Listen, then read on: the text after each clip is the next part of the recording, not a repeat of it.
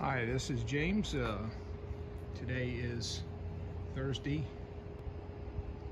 August 11th, 2022. We're at 8 o'clock at night. Working on this Gap Titan DX. I got a couple of questions I want to ask the company and any other hams that may be familiar with this antenna. So I'm going to go through here and do a little asking with some video. So there you have the tuning rods. One of the things it says in the manual is the longer tuning rod right there is supposed to have a longer wire. Those little wires up there, I guess those three are shorter and one of them is supposed to be longer. Well, I didn't know anything about that till after I put the antenna up. So first of all, I need to know how length are those three jumpers and how long should the fourth jumper be that's supposed to be longer. The manual just says put the longer jumper on the longer tuning rod, which is that one right there. So yeah, you can see what that one's longer. So those little tuning rods up there, those jumpers, is it critical that one be longer than the other?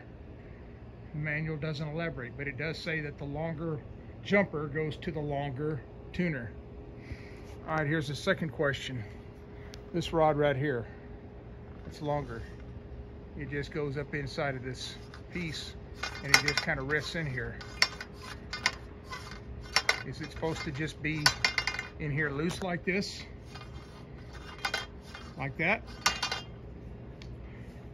Here's the other one. Now, on this one right there, you can loosen those three and you can bring this little trombone up and down to lengthen that. And I'm guessing that's where you make adjustments at. I don't know. Once again, if you look right there, there's some set screws.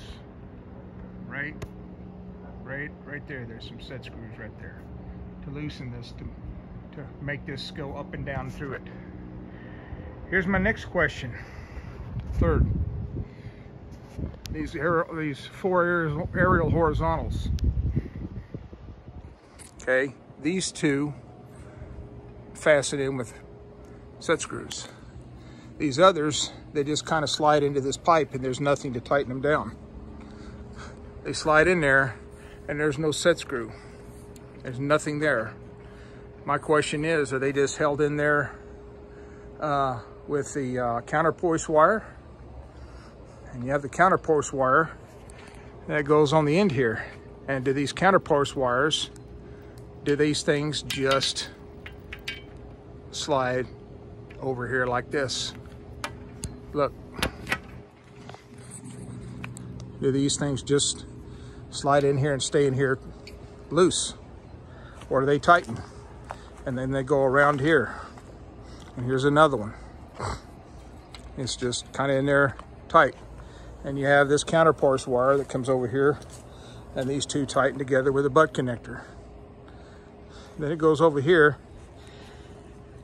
Then you have some Dacron rope right here. And you're supposed to have a little plastic Teflon nut, which dry rotted and broke. So how come this counterpoise isn't metal all the way around in a complete circle? Why is there a Dacron rope separating these two pieces where they're insulated? And finally, again, do these things just stay on here like this? And here's the Gap Titan 2 up. And of course, I got a water tower in the backyard. I got a metal fence. I got a tree right here. I got another tree over here. I got a metal fence here. And I got a RON 25 tower here. I'm sure my lobes are going to be all out of whack. It's not going to tune properly because of the size of my backyard. And there you have it. And again, this is James, amateur call sign Kilo Golf 5 Papa Tango Echo, Belton, Texas. Thank you.